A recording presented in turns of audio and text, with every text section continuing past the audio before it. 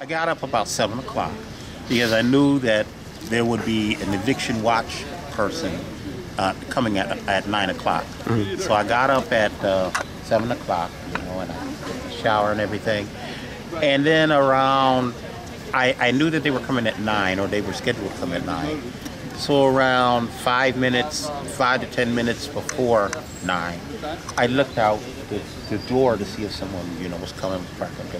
I wanted to make sure that, they got in and everything. And that's when I noticed, I looked and I noticed here comes 3 police cars at pretty rapid speed. One pulls up in the my neighbor's driveway. One pulls up in front of their house and one a little bit further down. So they jumped out the cars and I said, uh-oh. So, I was like, well, I had decided that I was going to be arrested, but only if it was a regular police presence. Like if, maybe a couple of cars showed up, I was going to just say, well, I'm going to be arrested.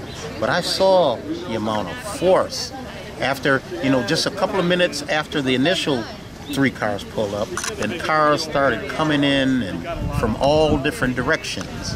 And I said, well, if they're going to utilize this amount of force, I might as well just capitulate, because I don't want to be, I don't want to be a statistic. I don't want them to do any harm to me. I'm a 59-year-old man, and I just didn't want them to do anything to me.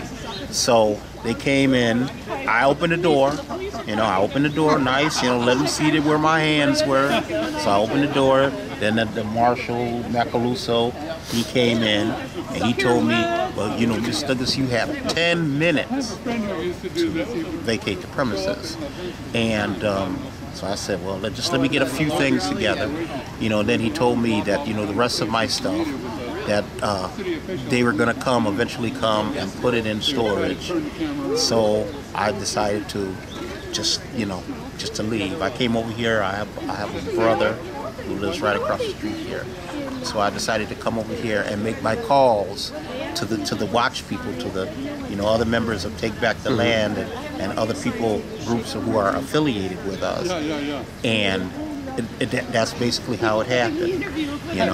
I looked, I watched over there as they started to seal my house up, and then the members of the group started coming, but they couldn't even come onto the street because they had the street blocked off. Mm-hmm. They had the tape up. They were only letting in local traffic, people who lived here, mm-hmm. or were had some concern here on the street. Mm-hmm. So that's basically what happened up until what you see out here right now. What were your first thoughts when you saw the police show up? My first thoughts were that they were coming. I kind of had an idea that they were coming, mm-hmm. Because I had spoke to Ryan, and he told me that the someone at the bank had told him that they were going to roll on them. So I wasn't sure, but I had a sneaking suspicion. They didn't come yesterday. Mm-hmm. So I was like, I just saying, just waiting for the other shoe to fall on. Yeah. And sure enough, when I saw the first car, 3 cars pull up, I said, they're coming to, remove me. How are you feeling right now? I feel insulted. I feel humiliated that, it took this amount of force to remove me. I'm just one man. All I was doing was defending, but not defending in a threatening way, my right to occupy a home that I purchased. Mm-hmm. Sure, I realize I fell, but I'm not going to make any excuses as to, having fallen behind.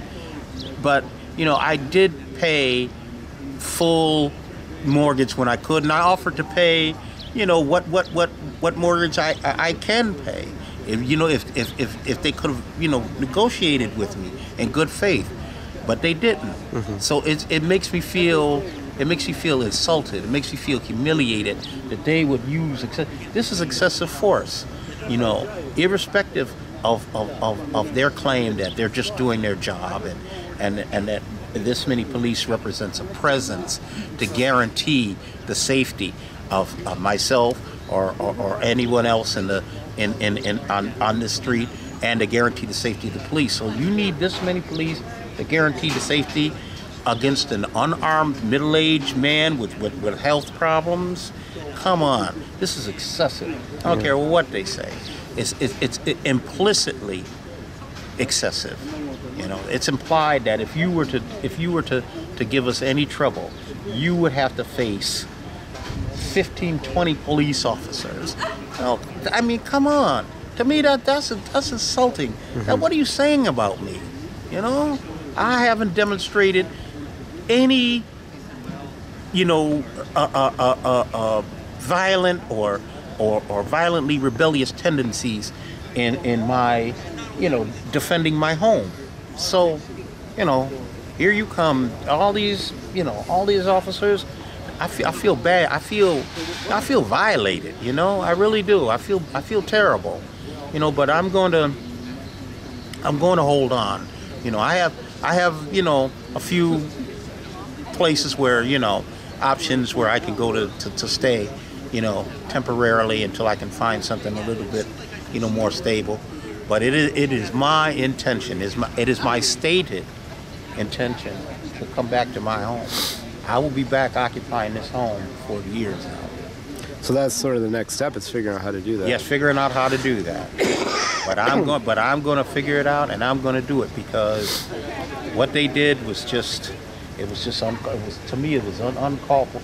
This degree of force is uncalled for, and I am not going to just stand by and let them do this. I'm going to squawk from the local, county, state government. I'm going to squawk till whomever will listen. And what I want to do is I want to show people, I want to demonstrate to people, this is what you have to face if you fall behind on your mortgage. This is this degree of just excessive. Look at what they're doing. They're sealing it up. They're sealing the home up.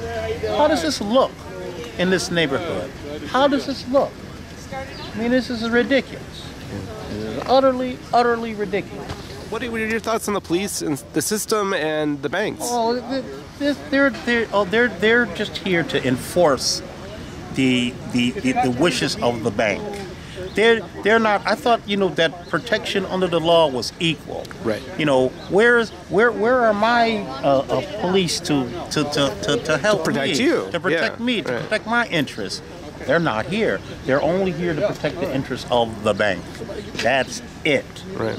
And that is not equal protection. I'm at a serious disadvantage in this situation, and I'm going to fight it.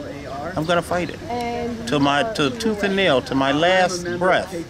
Because I just don't like what they've done here. Yeah. I really don't. So, do you have anything else you want to say?